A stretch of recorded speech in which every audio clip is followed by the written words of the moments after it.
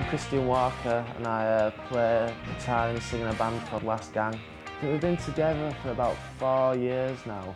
Because like my best mate and my bassist were in a band and I were the roadie for them.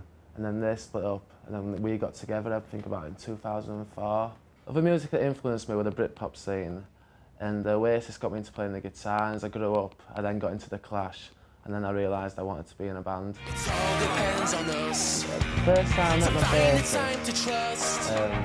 I knew his older brother, but my bassist was my postman, and he posted through London Calling by the Clash through my letterbox, and that's how I got into the Clash.